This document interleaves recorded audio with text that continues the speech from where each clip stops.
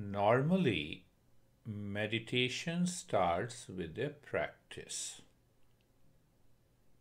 And then we discover self by knowledge. So I have been saying knowledge practice. Knowledge is not a practice. I look at you, I know you. What is the practice? Pay attention. It's one of the highest principles of mindfulness and meditation.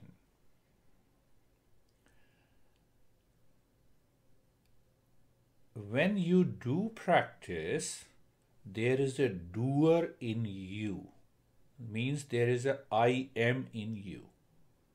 And that I am in you is making some effort on the body, on the mind, on the thoughts, on something. They are known as the steps of meditation. So when we practice, that I am is always there. The doer is always there. Whatever master says, as long as the doer is there, that I am is there in the intellect, you don't reach to the highest state of mindfulness or meditation. So that is why I gave today's topic that you start with a practice and you discover the self by knowledge. Why I say, in any mindfulness and meditation, knowledge of the reality is revealed. Knowledge of the self is revealed. So not by practice, but then why we do practice? Because we are not qualified seeker. Until we become a qualified seeker, we have to do the practice. But the moment we are qualified, now knowledge. Take one simple example. We start learning driving. Driver teacher comes. He gives us the lessons and we need to practice. See that practice comes.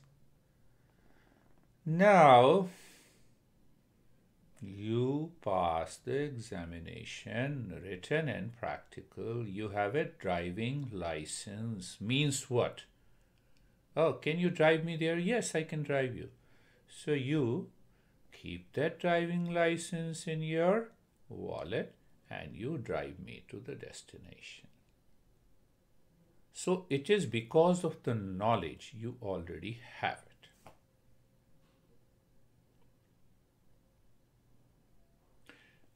Understand again that why we say this, that the mindfulness or meditation is an effortless, natural practice, goes beyond the so-called practice. It is not a practice.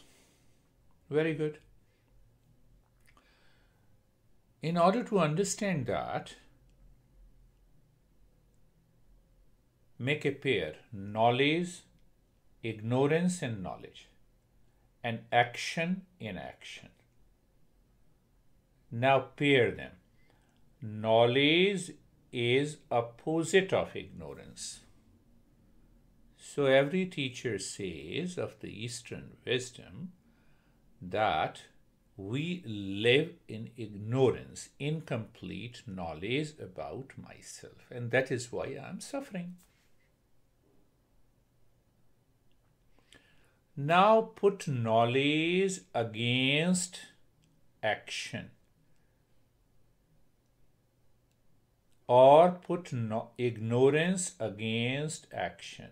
Can by action, can we remove that ignorance? The answer is no. The action, opposite of action is inaction. Karma, no karma. Ignorance, opposite is knowledge. So normally what happens that our mind, due to the wrong notion, they create a pair which is not applicable. They make a pair, oh, I have lot of problem in the mind. I'm suffering. What should I do? What should I do? It means action. And every teacher in the Eastern wisdom, they start talking of the principles of the Eastern wisdom. Kindly sit, understand. I was giving you an example of this young boy. I said, come, please sit. Your mind is totally reactive against your mother. So you want to say yes to mother and you want to say no to the mother. By which practice you can remove yes and no? No practice. It is by understanding that your mind is reacting against your mother. First thing, to remove that reaction, to remove that anxiety, to remove that duality, and then sit down calmly to take a right decision. So we create a wrong notion that meditation and mindfulness is a practice, and you continue to keep those wrong notions moving in your mind. Nothing will happen. Nothing will happen. That is why every master starts talking about it. They talk of the principle. Come on, understand. Ignorance is opposite of knowledge. So if we awaken to the knowledge of the reality, the ignorance that is causing the suffering will come to an end.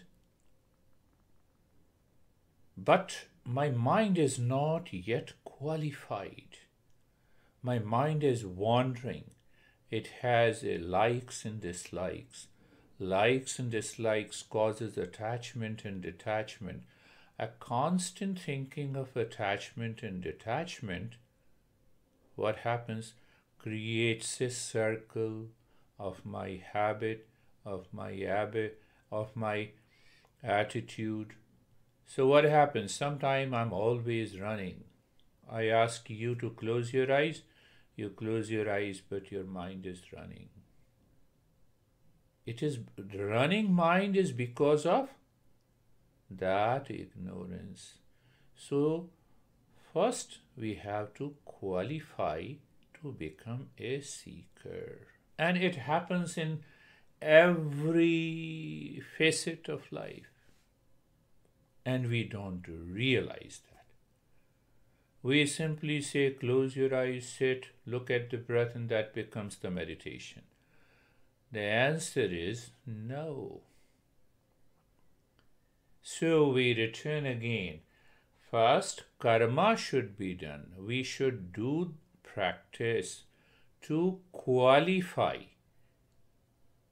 To practice, qualify to do meditation. So I'm using a wrong phrase, to do meditation. So now you are qualified. You understand it.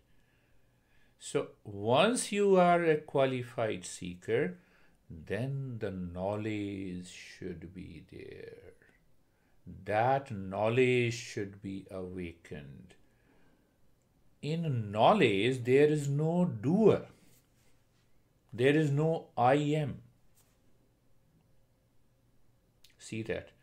In karma, when you do anything, who does? I am doing. So the intellect says there is one I-ness, the doership is there, and doership on something. One of the most beautiful principles our master speaks, that karma has an inherent defect.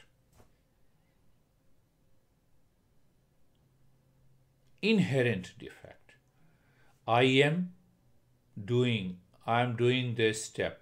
I like this step. I love this step. I dislike this step. I don't like this step. No, my mind reacted. The moment there is a doership, the mind returns with the likes and dislikes, pleasure and pain, sorrow and happiness. But in knowledge, we don't have this duality. This doership is not there. I am is not there. So in the knowledge, your 100% awareness is there on the real self. So that is why we say meditation reveals the knowledge of the reality, the knowledge of the self. And the moment that knowledge of the self is revealed, what happens? It brings an end to the suffering. Knowledge is like a light, and karma, doing something, is like a darkness. So ultimately, in any meditation, we reach to a state of doing nothing. That is why you say that I always adhere to the principles taught by these masters. In the end, I say, be in the state of doing nothing. Why? Even if I do nothing, the existence is always present.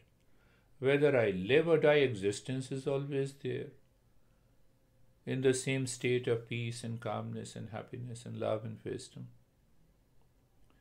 So let us start our today's meditation, focusing on these principles that we have discussed.